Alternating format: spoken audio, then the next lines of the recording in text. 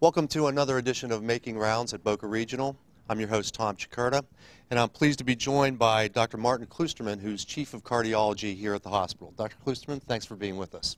Thank you, Tom, for having us. What we're going to be talking about is an exciting new development related to implantable cardiac devices, and which we believe is really advancing how those devices are monitored. But I'd like to talk a little bit about your specialty, what you do, and the incidence of people in this country that have implantable cardiac devices. My field of specialty in cardiology is called electrophysiology. And to put it in simple terms, we're the electricians of the heart. And as such, we treat different problems of the heart rhythm, some of them life-threatening in nature. Patients that have situations where their heart is at risk of developing a life-threatening arrhythmia many times are provided with an implantable defibrillators. Others that have difficulties with their heart rhythm in terms of being too slow get a pacemaker. Electrical disorders of the heart are more prevalent with age. As things change as we grow older, so as the electrical system of the heart. And that is why in our area in South Florida, this is a relatively common situation of patients having devices, cardiac devices.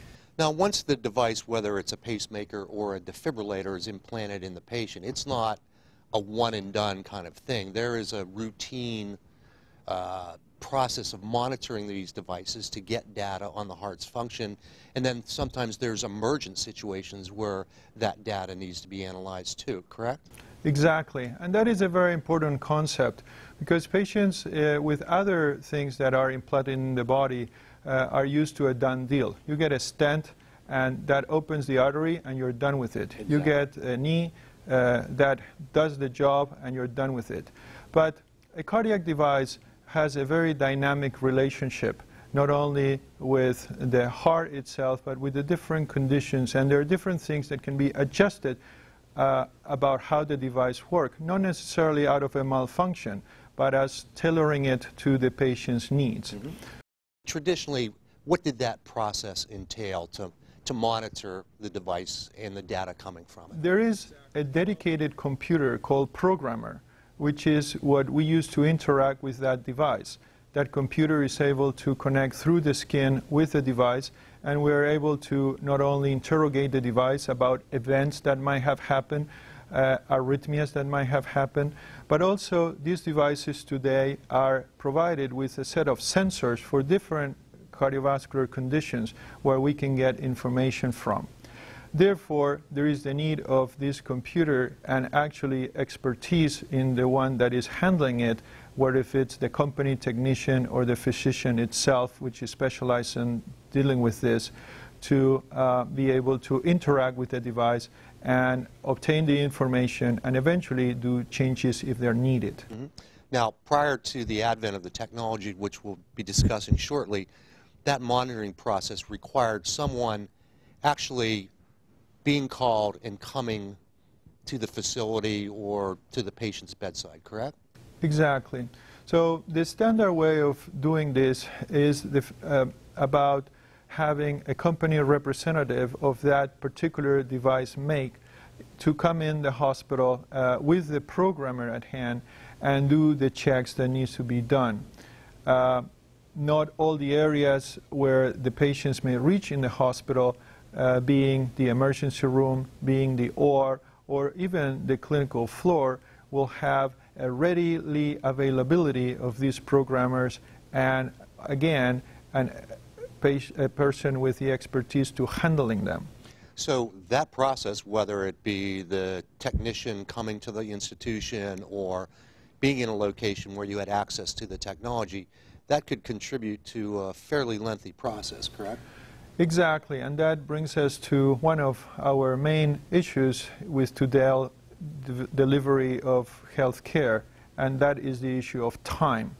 And therefore, being able to interrogate and know what's going on with the patient in a timely fashion becomes crucial, not only in the best interest of the patient, but also for hospital operations. Sure, the management of patient flow, the efficiency of the processes, correct? Exactly. Well, let's get to the exciting part. So we've kind of talked about call it the old-fashioned way.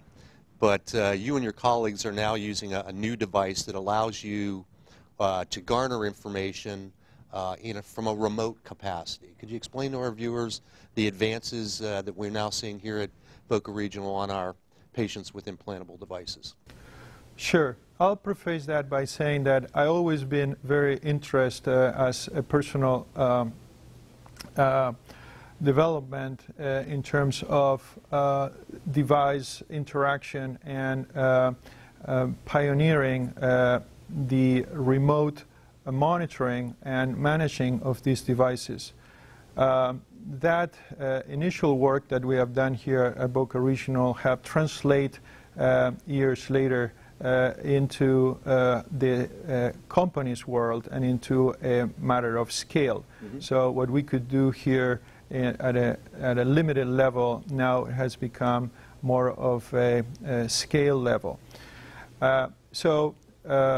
There is a device company, namely Medtronic, right, that has come up with this simpler concept about checking the device, providing an instrument that is meant to help as a liaison remotely between the patient, wherever is located, and the actual place where the data is gathered.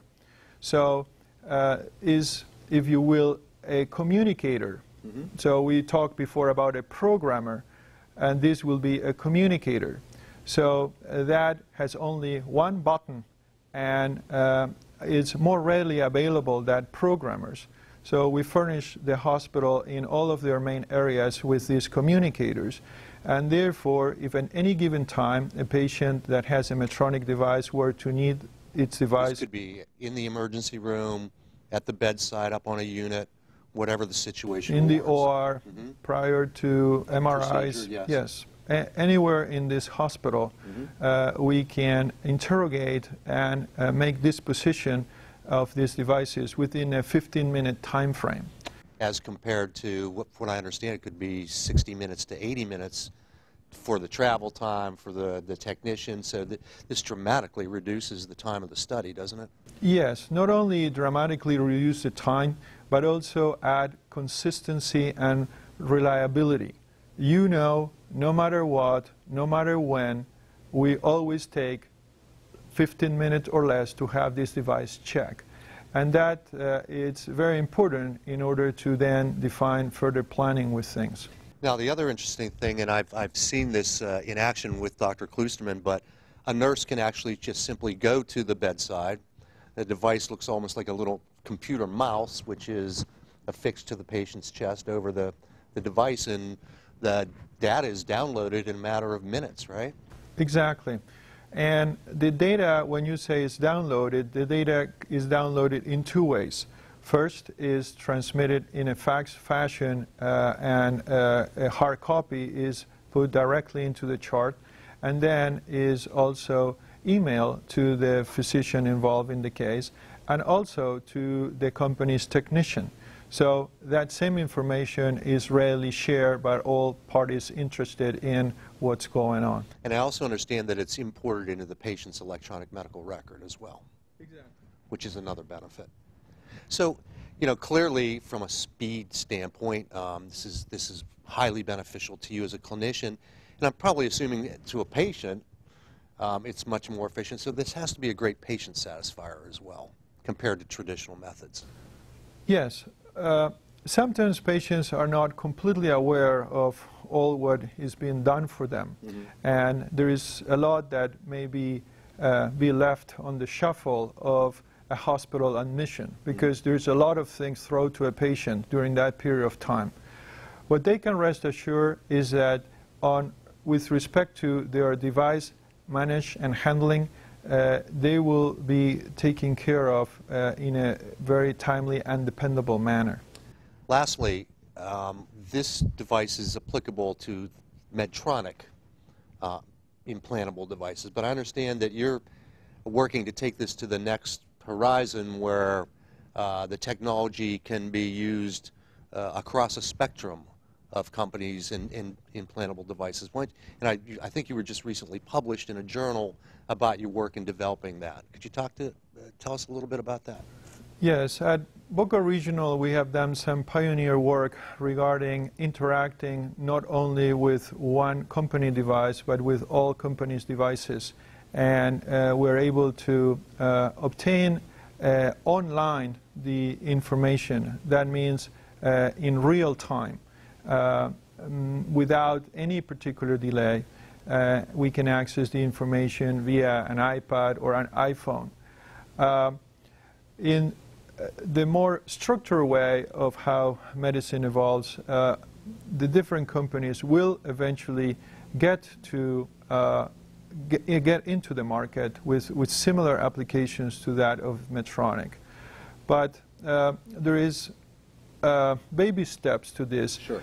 Not just only regarding the technology itself, which is rarely existent, but mainly to the regulatory aspect of things and how that can be managed in terms of patients' data information, as well as a service model that has to be changed and being updated, meaning real-time handling of information requires a structure that we are not set up to rarely use at this time. Well, I hope you will come away with a better sense of the advances in technology that are occurring here at Boca Regional, especially in the field of cardiology and cardiothoracic medicine. I'd like to thank Dr. Kloosterman for joining me today. I'd like to thank you for tuning in and learning more about how Boca Regional really is advancing the boundary of medicine. Thanks for being with us.